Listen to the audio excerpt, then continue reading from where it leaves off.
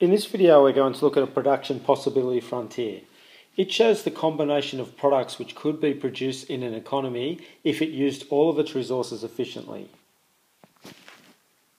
In this example, if the economy only produced product A, they could produce 70 of that product. If they put all of their resources into producing product B, they could produce 50 of that product. In reality, they would like to operate somewhere on this curve and produce a mixture of those products. So that consumers can consume both products, the economy might produce at a point X where they're producing 60 of product A and 35 of product B. We can use this diagram to explore a number of different economic concepts. The first one is to say if the economy was producing at point Y, it is operating inside its production possibility frontier. This means that all of the resources of the economy are not being used efficiently.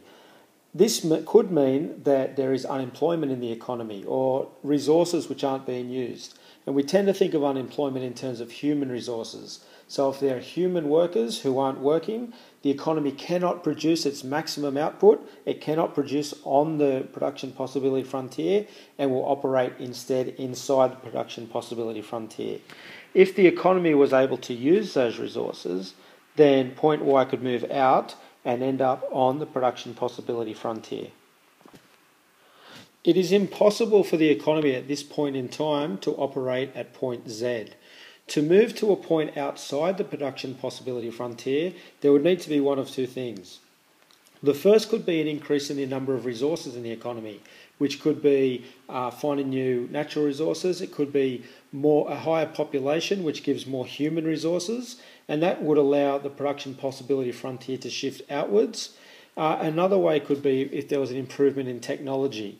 If there is an improvement in technology, the resources that are in the economy can be used more efficiently, and this would mean that more products can be produced with the same amount of resources. So an increase in the amount of resources or an increase in technology can lead to a shifting out of the production possibility frontier, and this can produce economic growth in an economy.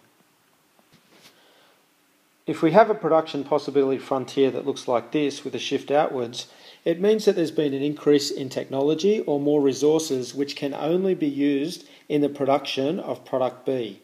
So the maximum amount of product A remains at this point here and we can't get any higher, but the maximum amount of product B will move from this point and move outwards to this point here.